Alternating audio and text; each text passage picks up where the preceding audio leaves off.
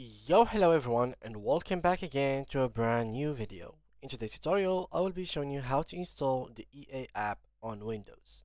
So let's get started. First, go ahead and open your browser and search for EA app. Here we will find the EA app website, Electronic Arts homepage. Download the EA app from it, as you can see right here. Now all you need to do is to download it through here. Click on Windows or Mac. In case you were using different stuff than Windows, then you can have here Mac as well.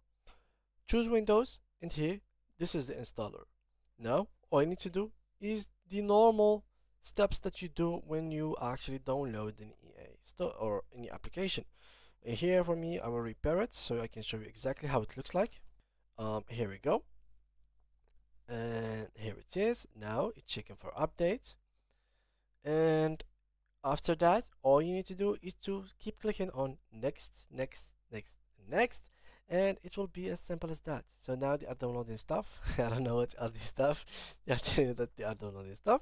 But overall, in meanwhile, I recommend you guys that you create an account. Of course, you can create it through their website, or you can create it throughout the application itself. So you can do it both ways in case you didn't know how to find it on the website. Then the application is more than enough for you to actually have it. But yeah, overall, the installation will be quick, will be easy and simple. And once you launch it, you can now play games, you can buy games, and of course, in case you had the Xbox Pass subscription, as you can see right here, you can actually do a lot of things within it. So here it is.